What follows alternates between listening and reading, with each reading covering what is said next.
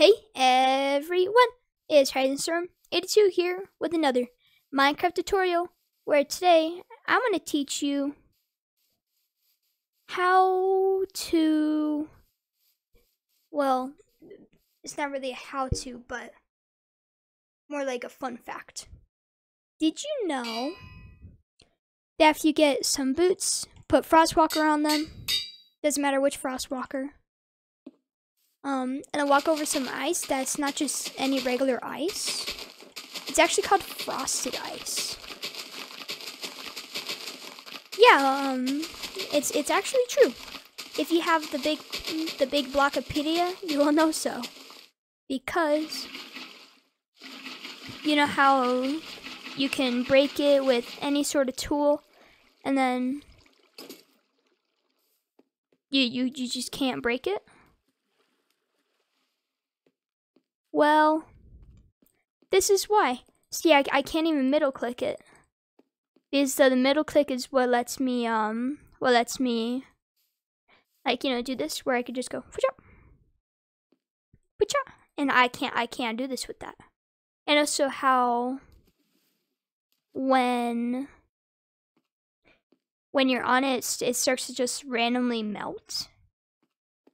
And when it melts, how the water just stays there.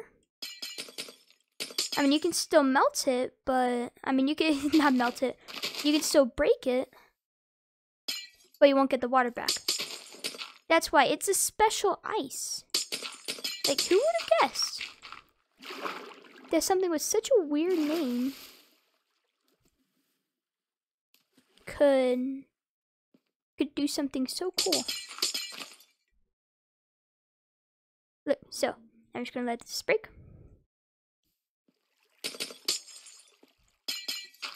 No, my jump.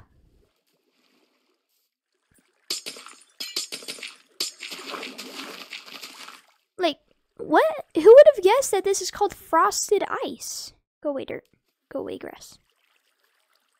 But not frosted dirt. Did I say frosted dirt? I think I did. But, like, who would have guessed that it has such a cool name for such a not cool block? Because, I mean, this thing is just, it has an awesome name and all, but doesn't exactly have a use.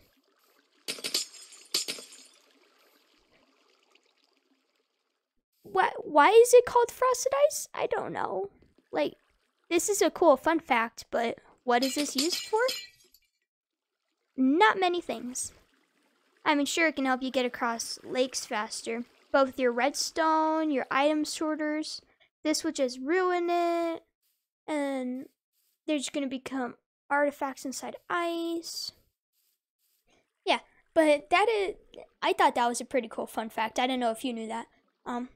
But make sure to smash the subscribe like buttons and share this video. And I'll see you in the next one. Goodbye. Boop.